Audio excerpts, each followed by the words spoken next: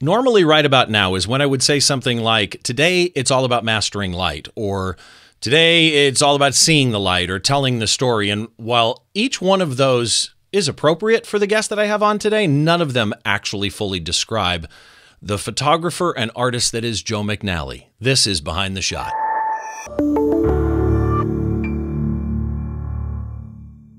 Hi, welcome to Behind the Shot. I'm Steve Brazill. As always, the show notes for today's show are at behindtheshot.tv. As well, there are links there at the blog post at behindtheshot.tv. If you're watching on YouTube, the links are also right down below the subscribe and like button. So make sure you head down, check out any links, follow our guest, all of that type of stuff you normally would do. I want to jump right in today because today is going to be, I have the feeling, a long episode because, man, do I have questions. Photojournalist, an advertising, commercial, portrait, and basically everything photographer. It's Nikon ambassador Joe McNally. Joe, how are you? Fine. How you doing, Steve? I'm doing really good. It's good to see you again. We've met once before through a thing we did when the pandemic first started with Skip Cohen, his F-64 lunch bunch. And yes. I've wanted to get you on this show for so long because to say I'm a fan of your work, to say I'm a fan of how you educate, and most importantly, I would argue I'm a fan of kind of the way you mentally seem to approach things. So again, thanks for being here. I started this conversation by kind of listing off 9 million different photographic genres. You seem to be able to photograph and do photograph almost everything. So I'm curious, when someone on the street walks up to you and says, "Oh, you're a photographer, what do you shoot?" What the hell do you answer? Well, yeah, no, it's a good question, and it's a good way to start because, I've not to the man on the street, but to folks in the industry, if, asked or pressed, I kind of just describe myself as a journalist. And it comes from really the education I had, which was sort of designed to turn me into a newspaper photographer. And I did work for newspapers and wire services when I first hit New York City and tried to start a career. And then from thence, I went into magazines and color, and then other things happened along the way. I've always been a big fan of a versatile photographer, someone who can jump into a lot of scenarios. Plus, it also helps you make a living. You can do a variety of things. And sometimes, photo editors, they throw up their hands at National Geographic. There's sometimes a story comes down the pike that has a little bit of this, a little bit of that. Journalism, portraiture, concept photography, illustration, whatever it might be, science, technology. And they just say, whoa. And, I oftentimes got that call, fix this, shoot it, solve the problem. Okay, so you just touched on two things I got to go deeper on. I recently had a gentleman by the name of Sam Abel on, who was a Nat Geo photographer as well. And Sam was kind of the same way in that what he was photographing was photojournalistic, and he approached it photojournalistically. But what he was photographing, hands down, was environmental portraiture at the same time. They often, cross over. And same with the guest that's current as we're recording this, David Bergman, who started in journalism in Miami, ended up moving to New York, and can pretty much shoot everything. When you reach the level that you're at, affiliations start coming in, and the one that always stands out to me with you is that you're a Nikon ambassador, which is a rare group of people. We're talking my buddy Moose Peterson, Todd Young, who shoots what I shoot, Deb Sandage, Matthew Jordan Smith. The list goes on and on. There's a number of them. When you look at the company that you're in, right? I mean, you're at the top of it, but when you look at the company that you're in, what does a program like that mean to you, A? And more importantly, what do you think a program like that means to the photography community? Both good questions. First of all, I'm very proud to be a Nikon ambassador and be in the group that I am. We share a lot of information, strengths, passion, interests, direction, all of that stuff. We're able to feed back to Nikon, hopefully effectively, like what's going on out here, what we would like to see in cameras, et cetera. And, along the way, you start to see that stuff coming out in the various cameras that they'll introduce.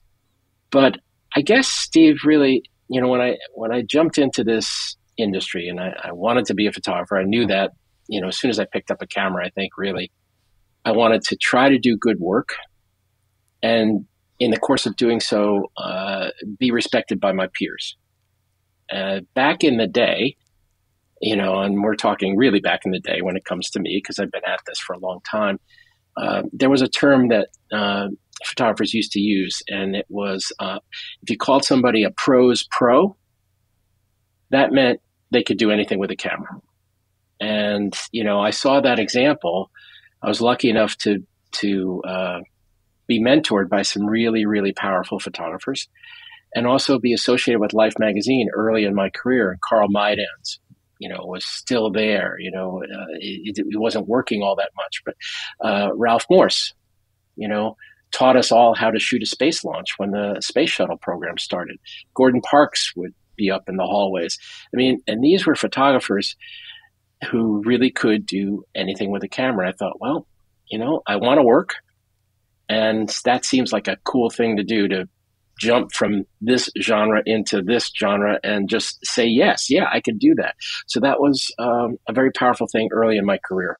So as a young photographer, because each of the people that you just mentioned is a legend in and of their own right?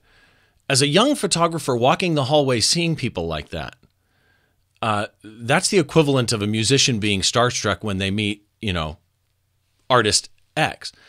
I find that interesting. But you said you wanted to be a photographer as soon as you picked up a camera. So you knew that quick? How? I think I knew. How? I think I knew, yeah. It felt right in my hands. I was in journalism school at Syracuse University. I was studying to be a writer. I thought, well, I was a wannabe athlete when I was younger.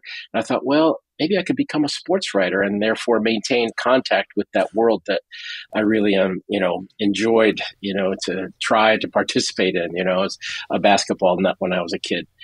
But as a matter of course, I was required to take a photography class at the Newhouse School.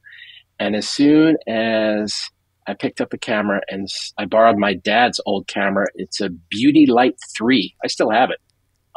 And I started shooting pictures. I started living in the darkroom. I could not believe the magic of a print coming up and translating what you had seen into this physical object sitting there in developer. I was totally smitten. Which I still would argue. The one downside to me of today is, sitting behind me is a Canon Pro 1000. There is something beautiful about a print in your hand, but man, to pick up a camera and know what you want to do right away is such kind of a special gift, I think, which leads you to a number of affiliations. You're an ambassador for Capture One. You're a Gitzo ambassador. You're affiliated with Adorama through Printique. Synology, which I've got a new Synology sitting behind me, Last the Light, Tether Tools, PowerX. Your career has led you down so many roads, seemingly, to me, on the outside at least, kind of building up to where you are today. You've been to 70 different countries through assignments. You photographed, you mentioned Life and you mentioned Nat Geo, but Sports Illustrated, which is that sports history of yours coming back in, Time, Newsweek, Fortune, your clients, obviously Nikon. The shot we're going to be talking about today was shot for Nikon, FedEx, Sony, ESPN, Adidas, MAC Cosmetics. When I look at that list, there's that variety, right? FedEx, Sony, ESPN, yeah. Nikon, Adidas, Epson. Okay, MAC Cosmetics. Yeah, there's that American Ballet Theater, which my understanding is, I heard another interview with you where you mentioned you've shot dance for a long time. So here's the question related to your client and job list. Has there been any job, or client for that matter, that after doing that job or working with your client, that client influenced your work afterwards? Sure. Yeah. Yeah. The editors, art directors you work for, a very powerful influence on me was John Loengard. He was a wonderful photographer, became the DOP at Life. He was tough, could be very acerbic, and pointed in his criticism and his direction of you. But I learned, and his influence on me was palpable to this day. In fact, I just wrote a new book called The Real Deal, and there's a small chapter in there about photographing people's hands. And that was one of Lowengard's things. He always said that the hands were on his shot list because the hands can tell a powerful story of how someone has lived their life. Likewise, FedEx, when I shot for FedEx, the art director wanted everything off the cuff, angles, stuff that could be blown out, out of focus. Just she wanted the campaign to look like you were walking down the street and just kind of had a point and shoot and a FedEx truck whizzed by and you just went click like that, which was really counter to the way I had been educated, like rule of thirds, keep everything sharp, that Right. sort of thing.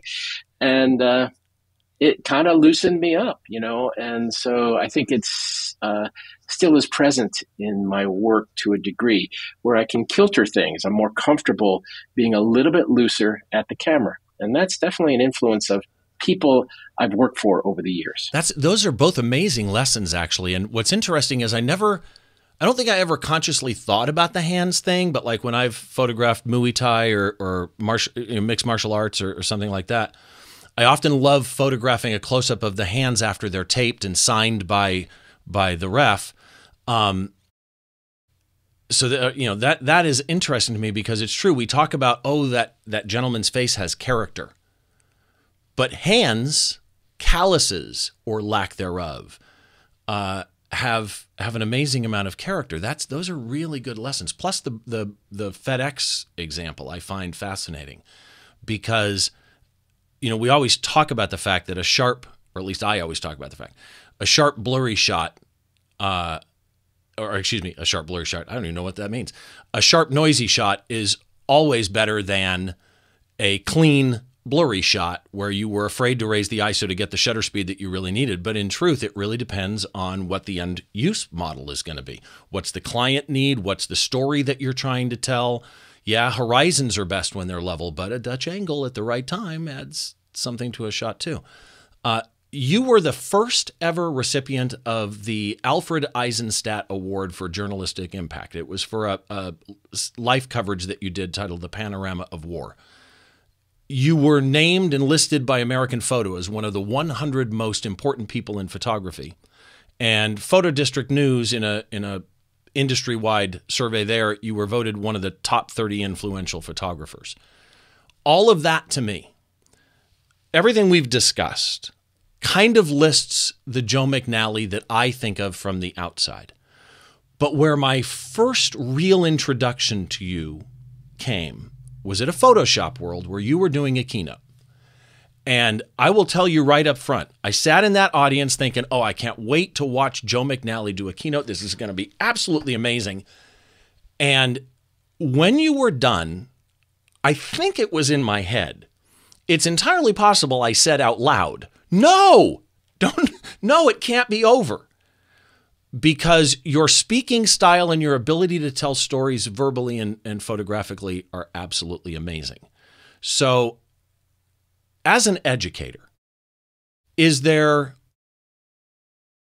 a reason that you think you're so natural at it? I own your Language of Light DVD. Apparently, there's a volume 2 I didn't know about. I own volume 1. I've seen your classes at Kelby 1 and at Creative Live. Is there something about education that you think just clicks in you? Again, good question. I mean, all those things you said earlier, Stephen, really all that stuff really means I've been doing this a really long time. and I've had my bumps and bruises. It's a very human thing to do, to be a photographer. It is about human relationships. And, those vary day to day. The jobs vary from day to day. And I think it stems from, when I speak or lecture or teach, I think it stems from, again, harking back to my early days when I was mentored. And these photographers took the time and had the confidence to tell me what to do, like secrets, or not that there are secrets, but, they were very, very confident in their own abilities, enough so to help out someone else. And I've always been comfortable and enjoyed the photo community and the company of photographers. We share a lot of the same strengths and weaknesses. We go through a lot of the same stuff. And so I find that that thing that we have that, we share among each other. And it's now gotten even bigger. Conventions, as you mentioned, Kelby, et cetera. Back in the day, prior to the internet, it was the photographers all coming back to the wet darkroom at the end of a day and giving each other a lot of grief, and then going out for beers afterwards. So it's evolved right over time. But the company of photographers is something that I really do feel is a powerful thing and an enjoyable thing. Yeah, the community, it really is, the creative community as a whole is amazing. You mentioned your book. You have a book coming out February 8th. This show, I think, is going to launch 2 days before that, which is the 6th. It's called The Real Deal, Field Notes from the Life of a Working Photographer. Tell us about the book a little bit. Sure. It was a long time coming, for sure. Rocky Nook is the publisher, and they're very patient. My editor, Ted Waite, is wonderful and patient because I signed a contract to do the book maybe 5 years prior to actually writing it. The pandemic played into it. I was all of a sudden I was off the road and at home, and I had some time, and I dug into it finally. So it's not a how-to book. There's a lot of photo books out there that have a destination, a specific destination, like posing people better, or maybe a Photoshop book or something along those lines that really has a clear, read the book and you'll know how to do this kind of approach, which is wonderful. This is not that. It's not a straight line. It's more of a country road. My editor and I kind of, embrace that term. It winds through the career of a working photographer and the ups and downs thereof. There's a lot of lessons in there. There's a lot of information. It's presented anecdotally, not analytically. It's not f-stops and shutter speeds, though there's a few of them in there for sure. It's about approach. It's about the relationships you develop. It's about the insecurities. It's about the process. It's about finding light, speaking with light, caring for your subjects. Those things are very, very important, to wrap around all the technical stuff that we, frankly, are pretty well inundated with as photographers. So I've pre-ordered this book.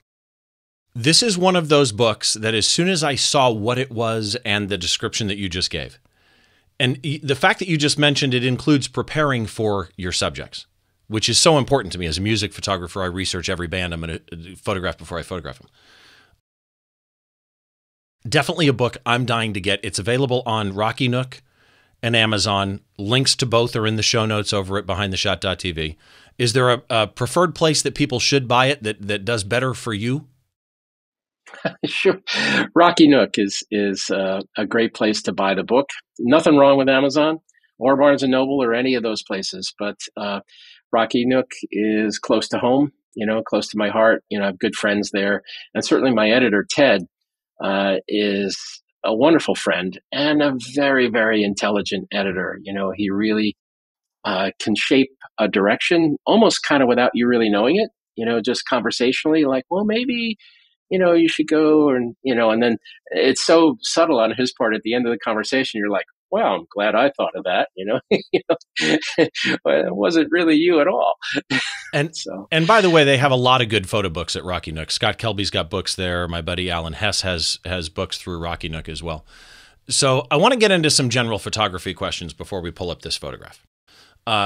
Because as I knew you were going to be on, and I see you as a photographer, as a creative, in a certain way. I often see what is technically a great photo. It's sharp. It may even be composed and have really nice, strong composition. But there's no story for the viewer to latch onto, right? It's a blob on the wall. Even though it's technically executed beautifully, it ends up being a blob on the wall. Whereas you have this ability, which I've alluded to before, you have this ability to tell a story, I would argue, better than almost anybody else. I actually described you once. This is really a tangent, so bear with me. I described you to somebody once like a Bruce Springsteen of photography. You have the ability to see and capture the average real world person and tell their story with an amount of respect I think doesn't happen a lot. So my question for you is, do you have any tips for people on getting from a technically good photograph to a good story? Sure. And you're being very kind, Steve. Springsteen. I mean, that's I rare mean, if you air, break into you know. Born to Run right now, that may sidetrack it a little bit, but I'm just saying. Yeah, not going to do that. We do not want to hear me sing. But yes, I think respect and care for your subjects, knowledge thereof, research, as you mentioned, is extremely important. But I've always told young photographers that, beyond the f-stops and shutter speeds, if you're in the studio or wherever, and I use the analogy, if you're using flash, I said, in the flash of those lights, there's an agreement being formed. Uh, there's a bond. There's a certain level of trust. Certainly that subject is placing their trust in you, because being in front of a camera, especially if you're an average Joe, is not a comfortable place. It's a very vulnerable place to be. And you have to understand and respect that, So I'm not saying every photo assignment results in a relationship.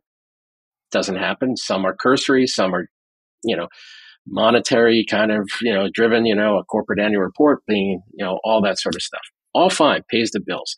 But the best assignments are ones where there is an understanding. There is a glimpse of your subject's heart and mind.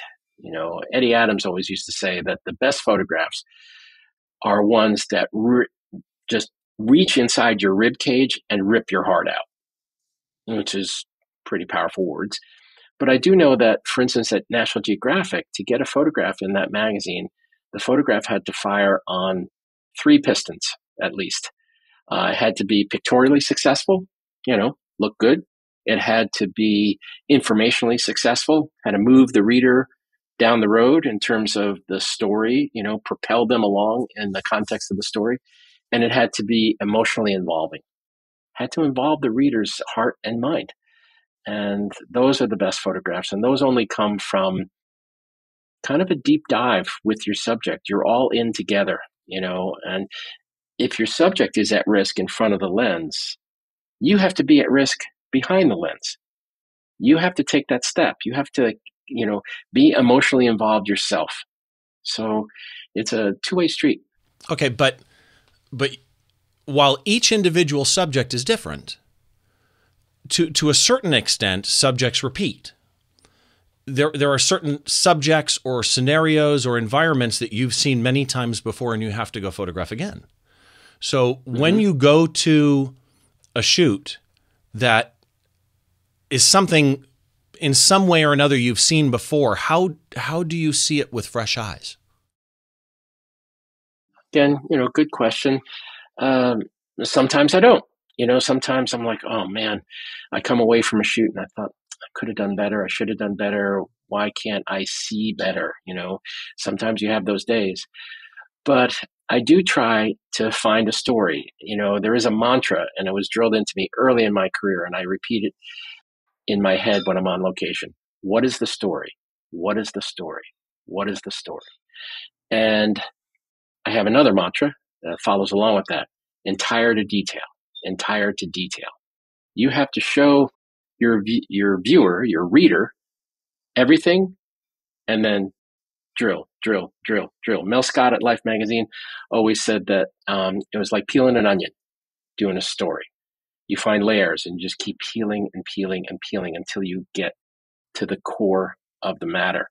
So yeah, it's a process. It's not cursory. It really isn't. The best, there's no secret. The best stories, the richest coverages stem directly from or have a connection to time spent, Right. with your subject. Okay. So last question, and then we're going to bring the image up. And this one, I'm just kind of curious with somebody like a Joe McNally. All creatives, I think, all photographers have a desire to continue to grow and learn and expand their process. So what does continuing education look like for Joe McNally? Oh, wow. I like, that's a ridiculous word. I really enjoy, involve myself, enrich my life by looking at a lot of photographs, different photographers, from days gone by as well as new talents. I look at what other people do, what they're putting out, and I said, geez, what again, harking back to my beginnings, what the best praise I can think of for another photographer or the job that those photographers shot or the pictures that they produced was to look at the photograph and go, I wish I shot that. Right. That's high praise indeed. I said to Moose when he was on the show, and we were doing oddly a moose photograph, and I said to him, I feel like I'm standing there looking at this moose, and he said that's the highest praise I can get, is that you feel like you're in the scene. So before we get into today's shot, just a reminder for everybody. This photograph, a small gallery of Joe's work to give you kind of a sample, and all of Joe's links are available at the website, behindtheshot.tv. Also, all the subscribe opportunities that you have. The video is on YouTube, of course, but the podcast itself is available wherever you get your podcasts in audio only, or if your podcast outlet of choice supports video, it's also available in video format, and whichever one you want. Up to you. Again, YouTube is an option for you there as well. I do want to say thanks to DVE Store for the HD video. You can visit dvestore.com for all of your digital video equipment needs.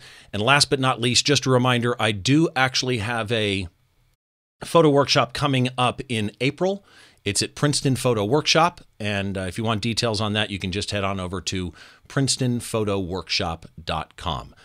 And with that, let's get into today's image. So for today's image, I don't know where to start. I think I tweeted something to the effect when you first said you were going to be on the show, that this is the most complex image I have ever had on this show. I'm calling it high fashion heist. Is there a name for this photo? You got it right there. We called it the heist. And when I wrote the treatment for it, I believe the title that I sent to the creatives was a museum heist, ! Okay. So I'm going to do something that I do on every show here, and bear with me if I butcher this, or at the end, feel free to yell at me or say whatever. But for the audio audience, I describe the photo. It's a wonderful exercise I think everybody should try and do, is take photos and try and describe them verbally, because you start seeing things. This photo, yeah, not a chance in hell. So let's start here. It's landscape orientation. I don't have them on screen, but you can't see. Joe is laughing right now. It's landscape orientation. It's an old museum in Budapest. And when I say old museum, I don't mean old as in decrepit, right? I mean, it's old and it is beautiful and it is ornate. And we are standing in a position where to our left, camera left, there is a wide, grand staircase. And again, this reminded me of the Library of Congress building or the Boston Public Library, in that it's just beautiful, stone everywhere. In front of you, right in front of you, there are two statuesque busts. One of them very close to you on a shorter pedestal. One of them a little bit farther on a higher pedestal away. And those busts are being knocked over. More on that in a minute.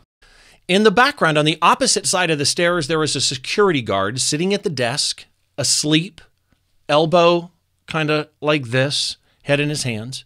He's frame right on the bottom right third, okay?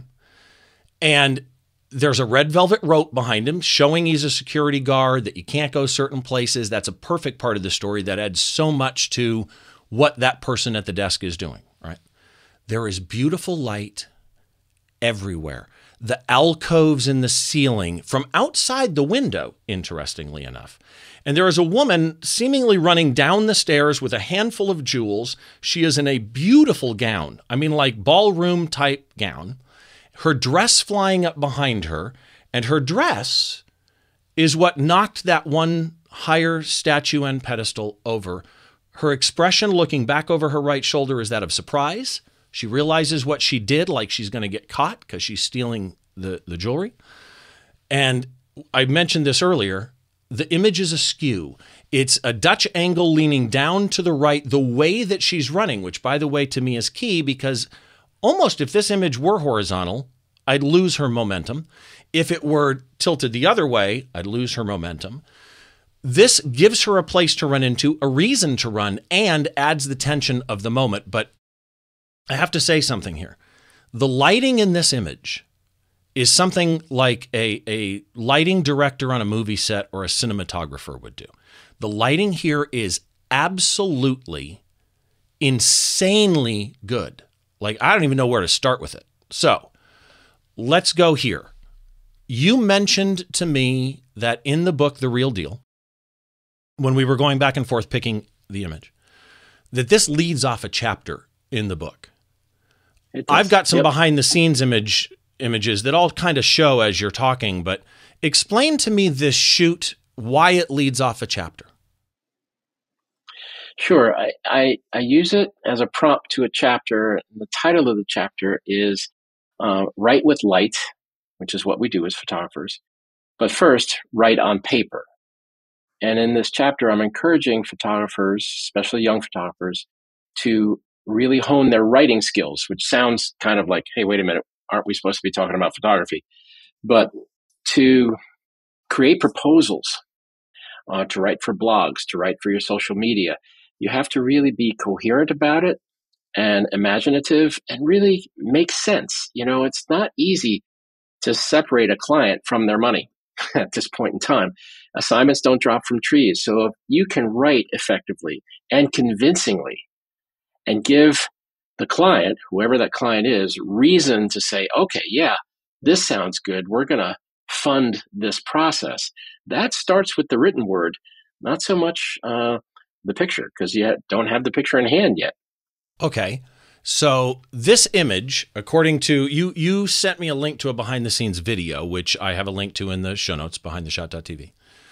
And you sent me a couple of behind the scenes images, which again, as you kind of describe this, I'm going to put up on screen periodically, but this is a huge production. Like, this is, when I think photo shoot, I don't think cranes.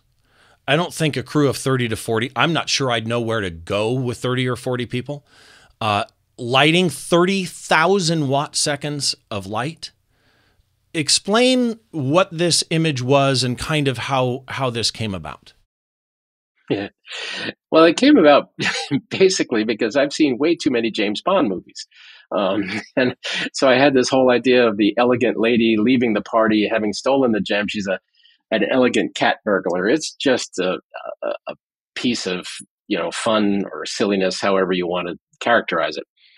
It was maybe a paragraph of writing, but the client loved it. And ball started rolling, wheels started turning. And then we ended up in Budapest. And I knew what I was getting into. I didn't completely factor on how many people would actually be in attendance, but I knew what I was getting into because I lit big things before. I've done a lot of production work for National Geographic and for Sports Illustrated. So I didn't really have, I wasn't terrified of the nature of the physical space. I felt I could probably light that. I was more concerned about the talent, the gesture, the immediacy of it, and also how to make a statue look like it's falling over without actually breaking it. That was one of my questions actually coming up, because there's a lot of stuff happening in here. Yeah, so she's trying to escape with the gems. Her gown knocks over the statue. The guard is asleep, but obviously he's about to wake up because the statue is in mid position as it's starting to head to the floor. The museum is a working museum, the Museum of Ethnography in Budapest, was a phenomenally beautiful place. We could only work there starting about 8 o'clock at night and working through until 6 or 7 the next morning. So I had to light the whole place, and I had to make it feel like there was maybe some golden light in the late part of the day streaming in the windows. So there's no lights in the museum to light it up? Or just not with this artistic architectural light? Yeah, not punchy enough, not necessarily always in the right place. So yes, your first instinct, well, I can just drag my shutter and burn in the museum. But I also had to I had to freeze gesture so my exposure couldn't be too long, and I was hemmed in by some ISO issues, just in the sense that I didn't. The richness of the shot stems from the detail of it, and I didn't want to push this to stratospheric ISOs. So, you just want it to be like, you know, tight. You want it to really be sharp and beautiful and have a luster to it, the same way the museum did. So, yeah, so it led me to trucking in a lot of lights. We couldn't support it from Budapest. They trucked in all the lighting from Munich. It was all Profoto, and then with accents with Nikon speed lights here and there, believe it or not. So the large and the small of it, on the set at the same time. Like those statues you mentioned that are up front, those are just lit with speed lights, just little key lights on the visage of the sculpture.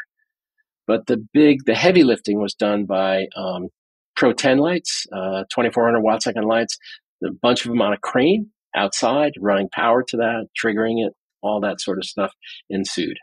So, okay. This is a D850 shot for the D850 campaign for Nikon. Mm-hmm. Do you remember your exposure on the final shot? Could you wager a guess? Sure. I think, I needed to have some depth. I believe it's a 14-24 millimeter lens. As you say, it's kind of kicked a little bit at a dynamic angle on a tripod.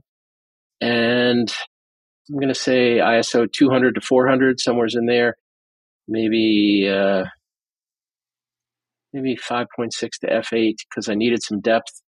If you give me a minute while we're kind of chatting here, I can maybe pull it up. I might be able to find the metadata for it and be more precise. That's all right. You just mentioned the Dutch angle, and then it's, kicked to the right. What was your thinking on that? Well, it's very much in line with what you mentioned, the tension and the drama of the photograph.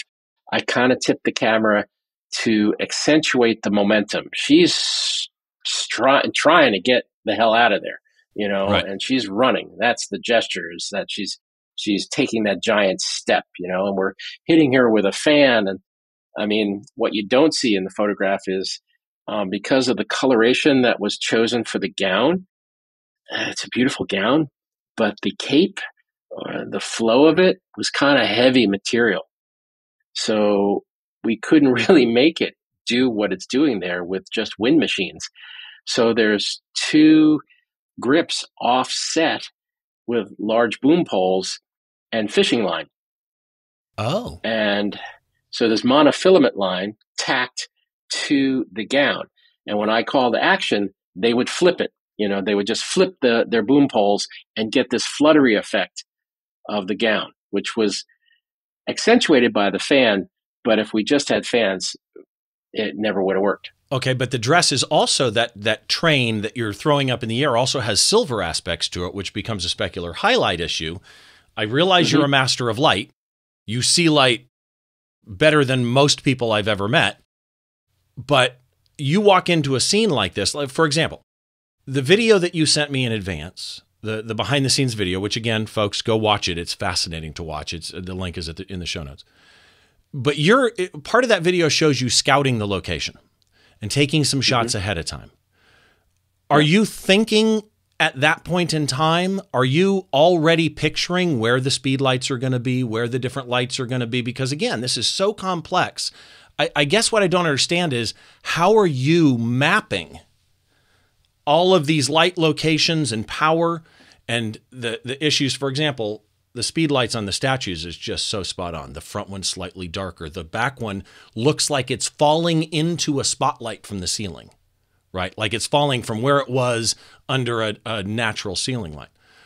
How are you mapping the locations and power and the specular highlight stuff in your head during scouting? Or are you? Yeah, I am. Pre-visualization is a big factor with a shot like this. You can't walk in as a blank slate. I'm shooting scouting photographs, and I had, images sent to me before I showed up on location.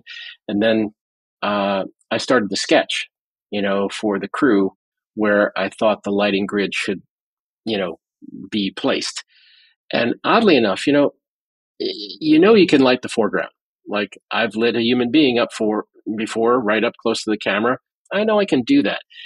So I kind of worked the lighting problem from the back of the photograph to the front, because the key light, if you will, or that's the wrong term, it wouldn't be the key light or the dominant light source, was really the light blowing through the windows up top. I had to make the museum come alive. It couldn't go dead up in those alcoves. It's an accent light, and then, really, yeah. Yes, it's an accent light that happens to be about 15,000 watt seconds. Wow. So, so you have that as a blast, and then you start looking at the dead spots and dropping lights in 2400s. I think we used Profoto 7Bs that were available to us on a rental basis, grids, gels, and then you keep working your way forward, like the sleeping guard. Well, what would that monitor on his desk, what kind of light would that produce? It would be kind of greenish. So there's gels there. And you try to go with the coloration of the museum, but also accent what pieces of your imagination were, written up before you actually showed on the location. The sleeping security guard, even though he's small in the frame, is a crucial piece of the puzzle. Well, okay.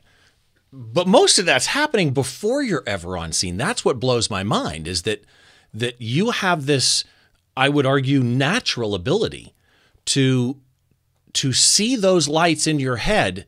I need one there. I need one there. I need a gel there.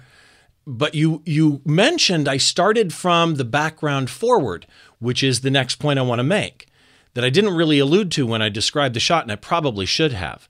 This shot is layer upon layer upon layer. There are the traditional, foreground, midground, background in a landscape.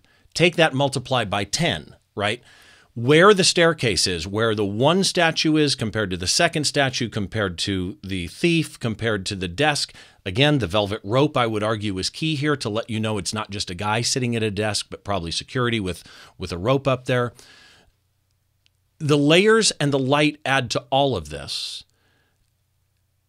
Are you thinking in layers at the same time as lighting, or are you going and scouting and thinking light, and then later, as you sit down and start sketching, you start in other words, I guess, are you consciously adding layers for complexity? Do you even think that way?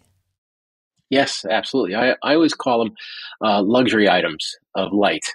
I like that. I'm a firm believer in lighting through a photograph, because I've said this 100 times. The eye seeks pleasure. The eye is a hunter. And the more detail and nuance and subtlety and characterization and storyline you can offer your reader, your viewer, the longer they'll stay with the picture. So could I have just lit this lady up front with the falling statue? Sure. And let the museum go kind of dead in the background? Sure. But it would be less of an enjoyable picture. Personal opinion. Right. You want somebody to stick with the photograph and kind of dive into it. There's a sculpture, kind of a piece of the wall directly above the security guard's head in the background. Well, that's keyed with a Profoto 7B, which is a fairly sizable light. But I knew I couldn't let that piece of delicate, stonework go dead, because then I'm cheating the reader. My ultimate customer is the person who views the photograph. I'm working for a client, to be sure, but down the road, you throw this out in the world, you want people to enjoy it. It's not a serious piece of journalism, or, it's not a, something that's part of a larger story that has, implications in a news vein. It's really a piece of fluff. It's a fun thing to do.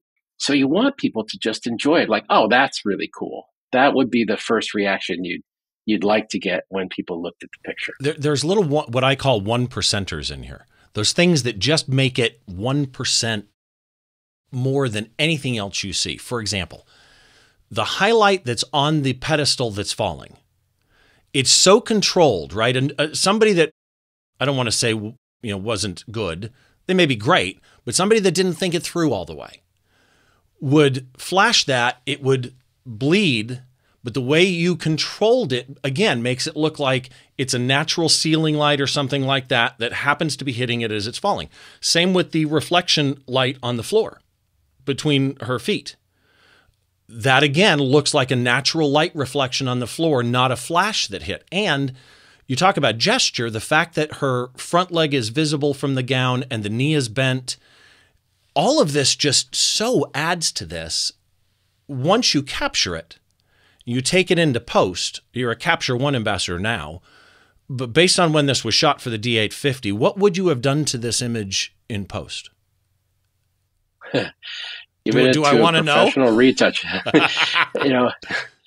No, John Cospito, who's gone on to become a wonderful photographer with his own business in his own right, did our retouching here in the studio. He was very good. He really enjoys retouching. So he was on location, so he saw the whole process. So the way we got the statue to fall was we braced it, as they do in the movies, with a green colored brace, for green screen. That's not all that powerful for a still photographer. Game of Thrones was shot on green screen with all sorts of special effects. This just had a simple metal brace that cradled the statue and the stand in the tipping, angle of it. And so they just rested the items, or nestled them, maybe is a better way of saying it, in this bracing. And then we retouched that out afterwards. So you shot shot a plate without it falling and without the green brace? I did shoot some plates of the floor, because the green brace is on the floor, so you want to replace that tile that's underneath there. But that area of the photograph is really, that's it. That's what we did to it. We retouched out the bracing on the statue. Everything else is pretty much there. Wow. Okay. Well, so the image is just brilliant. And I don't know that clients ever say that sometimes to creatives. I know my clients sometimes send a note back saying, "Hey, love the shots." A lot of times you don't hear back. I just got to tell you, shot, brilliant. So well done. So amazingly done. I want to do a speed round with you. And on the speed round, just answer as fast as you can. Or if you need to trail on, go for that too. I'm game for anything. What is your, again, going back to the fact that you've got a mastery of light, what is your top lighting tip? Control.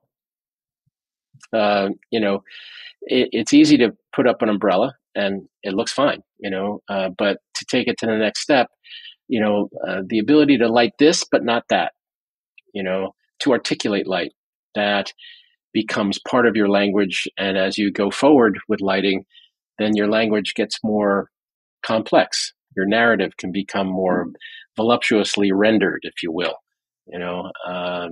I ascribe very human adjectives to light.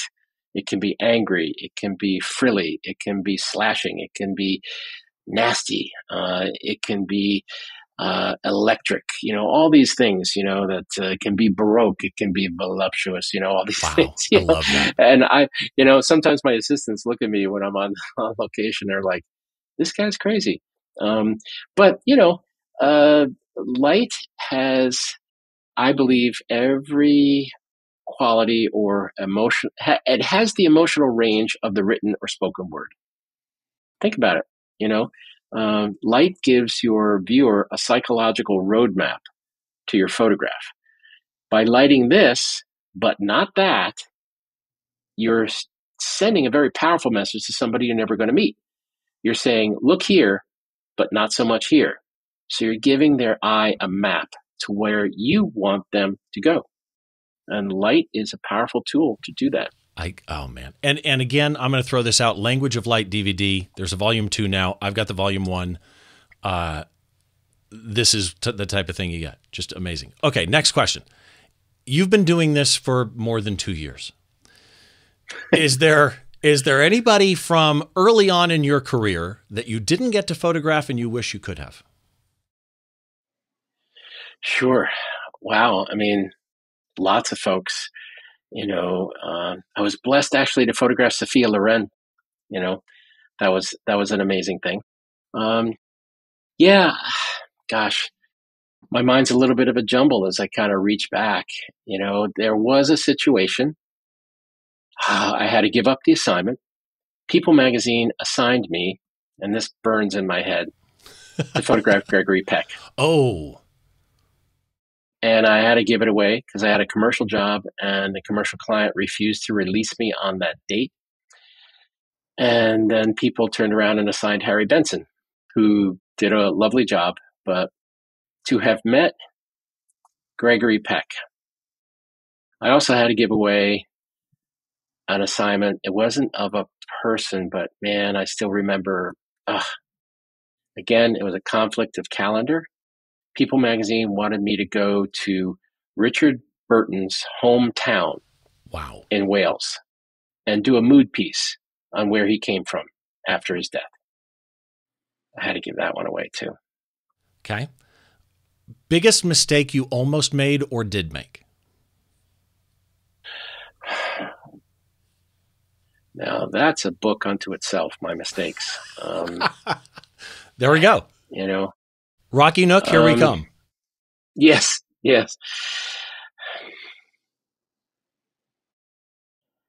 I've made mistakes by not being more aggressive. I mean, and when you use that term, you think, oh, the photographer's being aggressive jerk. I don't mean being a jerk. I mean just standing my ground. A couple of times I got steamrollered. I was younger.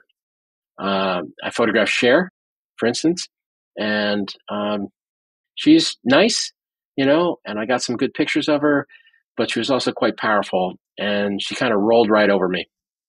And I just backpedaled, and I didn't have the gravitas to stand my ground as I would have now and just say, look, lady, we got to do this picture, and we got to do it now.